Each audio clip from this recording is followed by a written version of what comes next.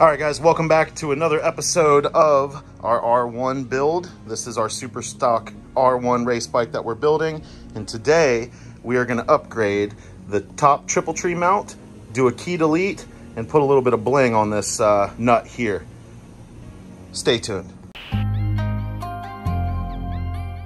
Yeah.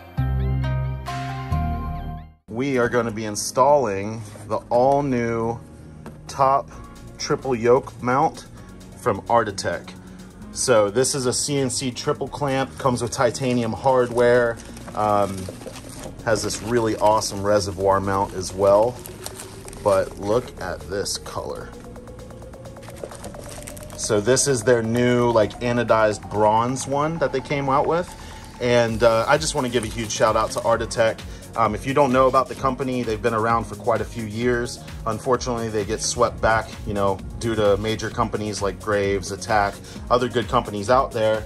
But I just want to tell you real quick, the reason that we went with Artitek is because although the Graves and Attack parts are nice, even Bonamici, their top triple clamp mount, they're really nice parts. Unfortunately, I would have went with Graves or Attack if we were going a full adjustable offset and superbike spec, but because we're using this in super stock, we have to keep the same offset. We can't adjust any of the steering angles, things like that.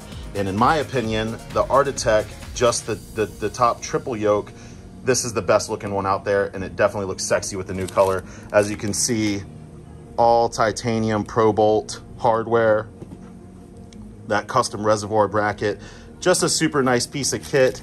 You know, like I said, huge shout out to Artitek for sponsoring this episode. And also want to give a shout out to Sport Bike Track Gear. They do a lot for us racers here in the United States. So I got to give back to our local vendors as well. So, you know, shout out to Brian, shout out to Eric Wood at Woodcraft, making some of the best parts in the business and definitely hooking us up in the meantime. So we're doing a keyless delete. So we're getting rid of all that. Not so much for weight, but just so everything's a lot cleaner. And if you get to a race weekend and you forget your key, you're not screwed. So let's go ahead and disassemble.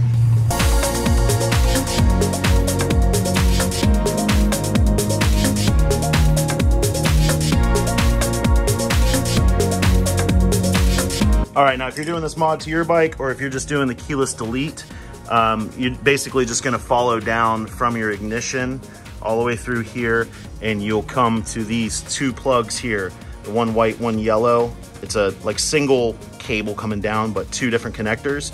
You're gonna actually go ahead and unplug those two connectors, and that's what the keyless delete, or excuse me, that's what the key delete will actually plug into and then extend those wires. So let's go ahead and remove those plugs and get this off of there.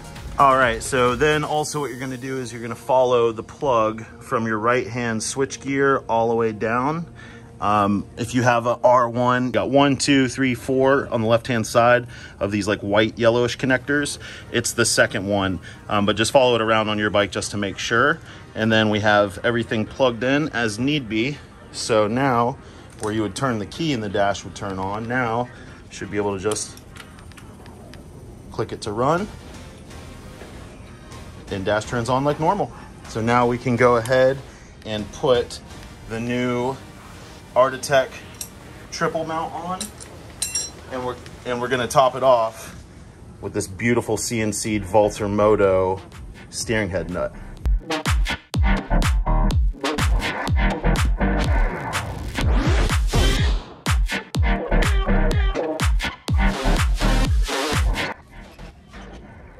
All right, guys, got everything torqued down. That is a wrap. The new triple top yoke is on, brand new nut.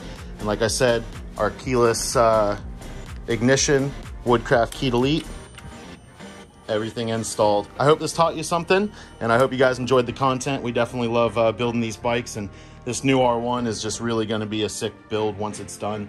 If you missed any of the videos already, we've already done the DB holders rear, the 2020, 2021 fairing stay conversion, because this will have the 2021 bodywork on it.